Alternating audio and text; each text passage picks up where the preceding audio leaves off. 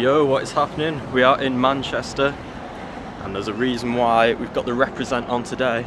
It's because we're doing some photography in and around Manchester on this beautiful February evening with my boy George. Here we go, it's gonna be good, and yeah, gonna be shooting some photography today, some videos as well for represent, and let's see how we get on.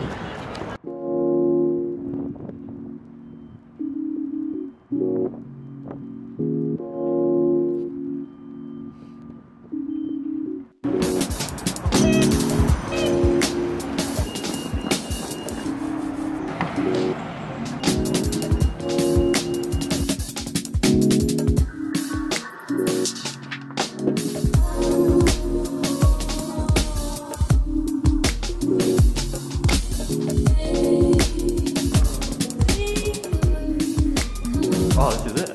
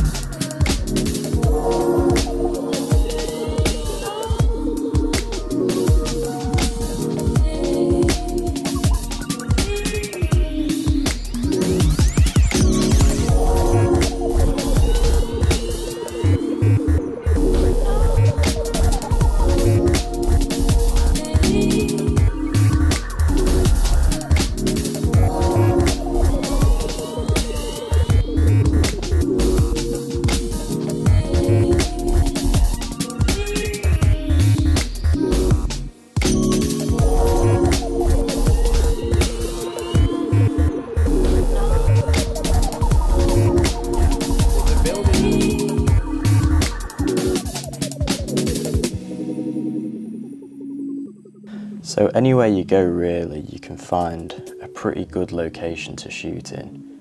I mean, we were lucky enough to be shooting in Manchester, which has got loads of great locations. There's so much like construction and development going on in Manchester at the moment, so it looks proper cool, and I was trying to capture some of that you could see on the train in that opening video that I made, which I think looked pretty sick.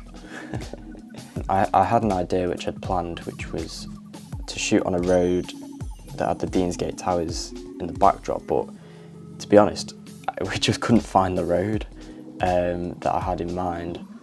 Luckily, my friend who I was with, who was there in Manchester for the week, had a friend who he was there with who knew about this spot. So here's me just taking some photos, and me and my friend George working together to get some cool shots, and there's me running over as well to get a shot of both of us. So it's a car park, it's the top floor of a car park right near Deansgate. So we went over, checked it out, got the lift up to the top, and oh my god, we were blown away. It was such a sick location. With the, it was perfect. We had the sun setting. Caused a bit of issues with reflections in the buildings when editing, and obviously the sky was quite blown out as well in some of the shots, so we had to try a few different exposures. And yeah, we just planned to. I was using the Canon R6 with the 70-200 lens on to get some nice compression and nice background with the towers, and our plan was to just shoot some of this represent clothing and get some pretty sick photos, to be fair.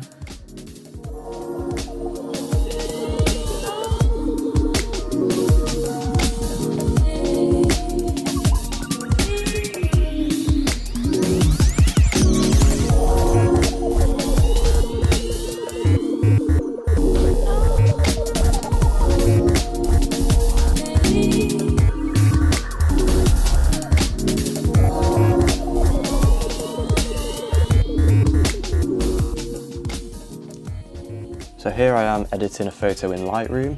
So we just started by doing some basic adjustments and adjusting the curves to see what looked best really. So working on the background first before working on the main subject. Some more basic adjustments, as you can see, a bit of clarity, and then we head over to the RGB curves, trying to get some of those warm colours from the sun, some of the blues from the buildings.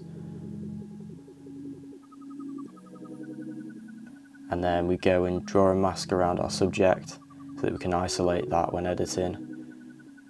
Adjust that, make it a bit brighter, make it pop a little bit more detail, get the blue colours right, a bit more clarity, final adjustments, and there we go. And here's a few more edited photos of the day to have a look through.